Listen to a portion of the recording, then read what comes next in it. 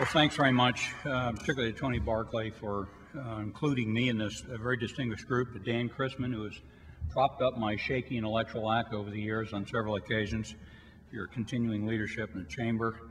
Certainly to Secretary Carlucci and Albright, both of whom I have immense respect for, and Madeline's been a friend and a mentor and a tremendous example, both as a UN ambassador and as our Secretary of State, and it's wonderful to see both of you standing for this new program. Governor Tom Ridge and I appear frequently on the speaking circuit.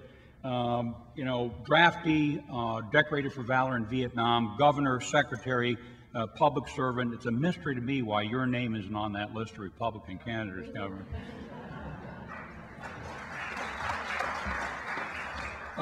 Very briefly, look, we're in a mess. We got 32,000 killed and wounded. We're burning up $12 billion a month. We're grinding up a battalion every month of soldiers, Marines, Special Ops, killed and wounded. We're running the Army off the edge of the cliff. It's starting to unravel. Air Force lift assets are getting broken faster than we can replace them. Our international image is in the pits. You look at this Pew Charitable Trust polling data. Never in our nation's history we faced such enormous animosity. Now, some of that clearly isn't our fault. And oh, by the way, I would underscore, I personally thank God we've got a person of Secretary Bob Gates' character and capabilities, now Secretary of Defense.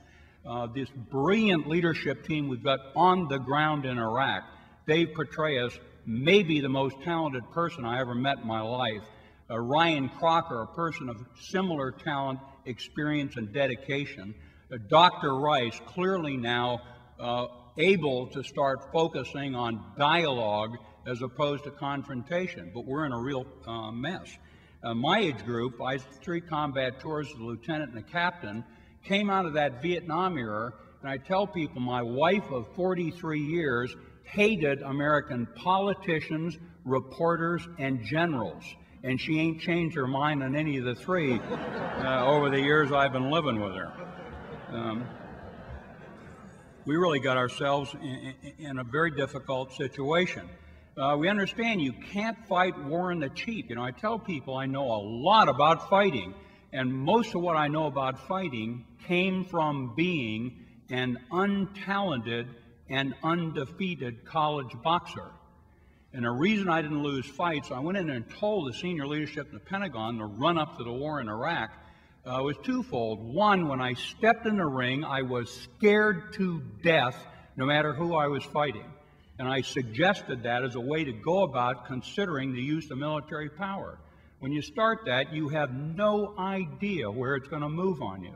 The second reason was my coach, later killed in action as a Marine Medal of Honor recipient, Frank Reisner, used to tell us when that gong goes off, you go across the ring and try and kill your opponent with the first punch and dominate the fight from the outside.